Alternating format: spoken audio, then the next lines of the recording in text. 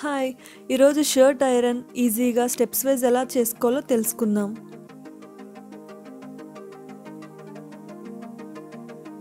షర్ట్ని first iron చేసే ముందు వాటర్ స్ప్రేతో ఒకసారి మొత్తం వెట్ చేసుకోవాలి. ఇలా వెట్ చేయడం వల్ల ఐరన్ అనేది బాగా వస్తుంది అండ్ ఈజీగా కూడా ఉంటుంది.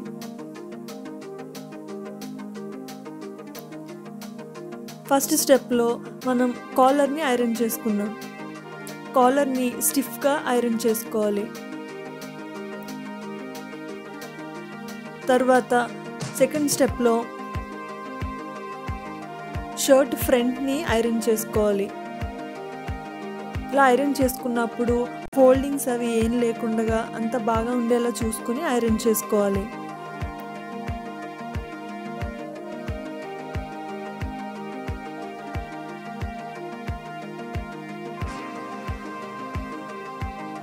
నెక్స్ట్ మనం బటన్స్ దగ్గర ఐరన్ చేస్తున్నప్పుడు బటన్స్ మీద కాకుండా సైడ్ నుంచి ఐరన్ చేసుకోవాలి.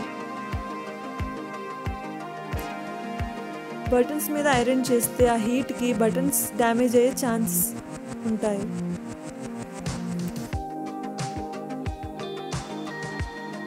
నెక్స్ట్ ఇప్పుడు బ్యాక్ పార్ట్ ఉంది కదా, అది కూడా ఐరన్ చేసుకోవాలి.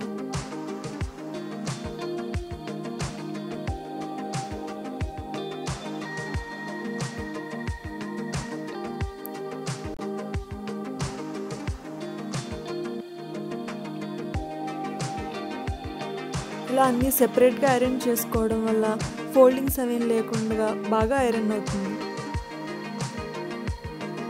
ఇప్పుడు మనం ఫ్రంట్ పార్ట్ బ్యాక్ పార్ట్ అన్నీ ఐరన్ చేసుకున్నాం కదా, ఇప్పుడు థర్డ్ స్టెప్లో హ్యాండ్స్కి ఐరన్ చేసుకోవాలి.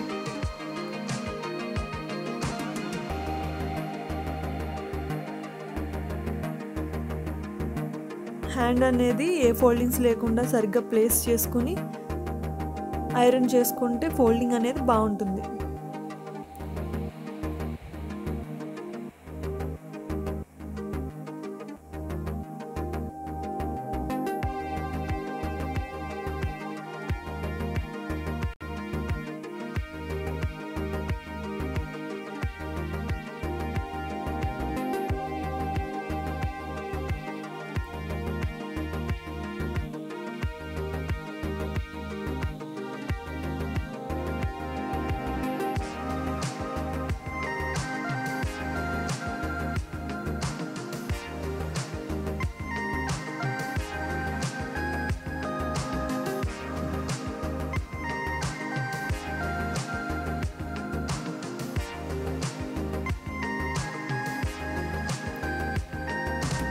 ఇప్పుడు మనం హ్యాండ్స్ అండ్ బాడీ పార్ట్స్ అన్నీ ఐరన్ చేసుకున్నాం కదా, ఇప్పుడు షర్ట్ మిడిల్లో బటన్స్ పెట్టుకుంటూ ఒకసారి పైన ఐరన్ చేసుకోవాలి.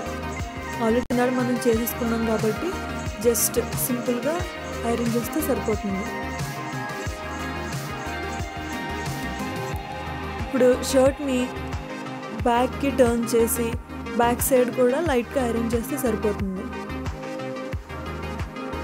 ఇలా ఐరన్ ఒకసారి చేసాక ఫోల్డ్ చేసేటప్పుడు నేను చూపిస్తాను, ఒకసారి చూడండి. షోల్డర్ దగ్గర మన ఫింగర్ ఎంతైతే ఉంటుందో అంత గ్యాప్ ఉంచి ఫోల్డ్ చేసి ఐరన్ చేస్తే ఫోల్డింగ్ అనేది చాలా బాగా ఉంటుంది.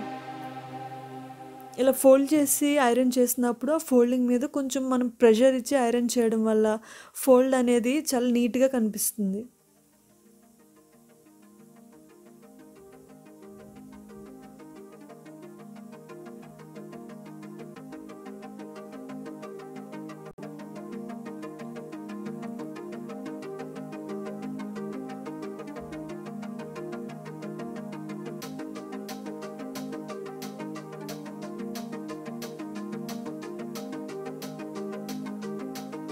ఒకసారి ఫోల్డింగ్ అన్నీ అయిపోయాక షర్ట్ మనం ఫోల్డ్ చేసుకొని ఆ ఫోల్డింగ్ అన్నీ కరెక్ట్గా ఉండేలాగా ఒకసారి పైన ఐరన్ చేస్తే ఇంకంతే, అయిపోయినట్టే.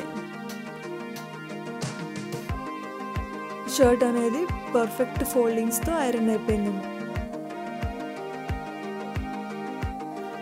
ఈ వీడియో మీకు నచ్చితే లైక్ చేసి షేర్ చేసి సబ్స్క్రైబ్ చేయండి. Thanks for watching.